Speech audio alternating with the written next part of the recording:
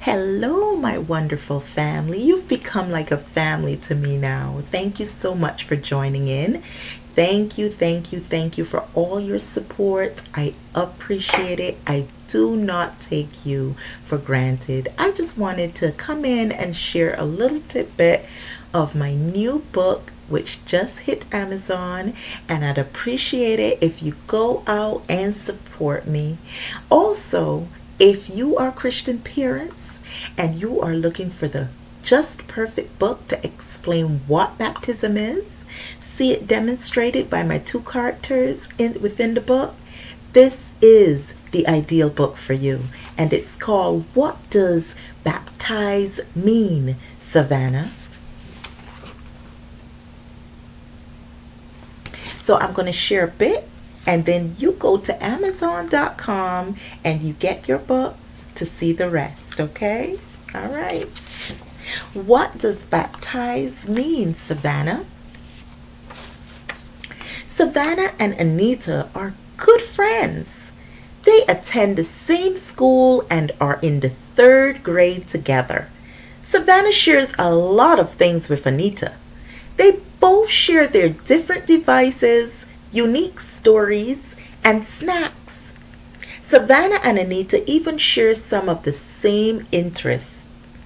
They both love reading and exchanging their various books with each other. They enjoy making beaded bracelets and necklaces, and they both have Christian parents. Savannah would always talk about the Bible or church events with Anita. Anita enjoys listening to Savannah and asking her many questions.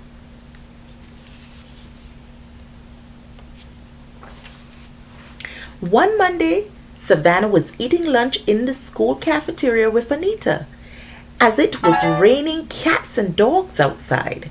They unfortunately could not go outdoors after finishing their lunch. Savannah had 2 chicken salad sandwiches cut into 4 medium-sized triangles, accompanied by a fancy red-rimmed transparent bottle filled with coconut water and mixed with pineapple juice. Anita had ravioli in her purple flask that kept her lunches nice and warm. She also had a strawberry-flavored lemonade in a regular store-bought bottle.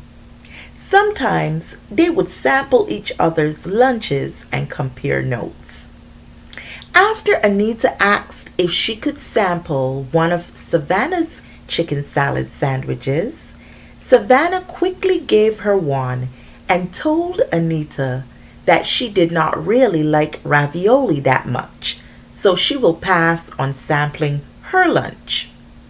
Anita responded, "Okie dokie, more for me," and she laughed.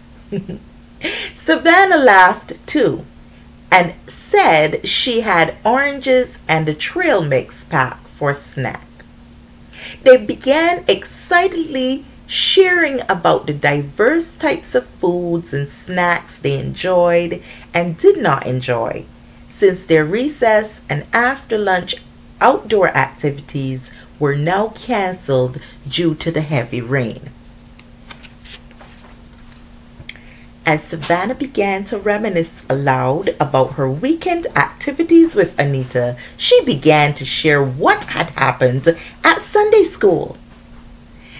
You should go to Amazon, check it on out, and you will get much more of the story there. So do enjoy, support, share, like, and let me know what you think about the book. Thank you so much.